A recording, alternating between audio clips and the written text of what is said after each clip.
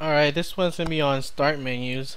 Now you have a few options here, but on Ubuntu this is a default one, right? And you see how they're broken up to 3 different sections. Some people don't like that. I personally don't like that. So you can do is use the one that they have right now. Is this kind of like a simple start menu where you have everything.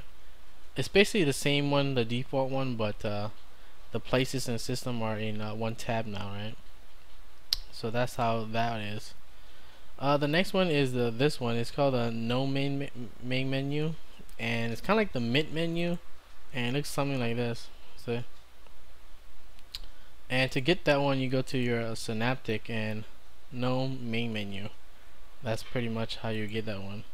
And the last one, I'm not gonna talk about it that much. I might do another video on it, but this one is basically like the Vista menu. You see how it looks like? Kind of like the Windows shit, but you can do much more with this.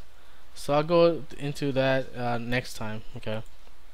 But those are some of the options you have. So after you install it or whatever, you add it the same way like you always do on your panel up here. So right click on it and click add, and basically if you want this first one, right, it's already here for you. It's called the main menu. This icon, okay, there's 2 fucking main menus. That I got confused, but there's 2 of them. Fucking assholes. So that one is for that one up here, okay, and basically all you can do is drag that shit up, this motherfucker up, and that's it, okay. And this one is this one, okay, and that's the mint menu thing. Basically just drag it out and drop it up there.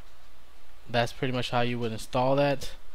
So you know, some people, they don't like the default one here, and that's fine. Just remove it, you know, right click on that baby and remove it from panel, okay. And the ones that you don't like, just remove it or move it to the one that you like. But pretty much that's how you would have it like this. I like it kind of like the Ubuntu way, where they have a little fucking icon and you just add whatever you want, simple like that. So that's what I'm trying to do. And as far as this one, I'll go into the next time, like I said. So that's it. Try some of those out if you don't like the Ubuntu one.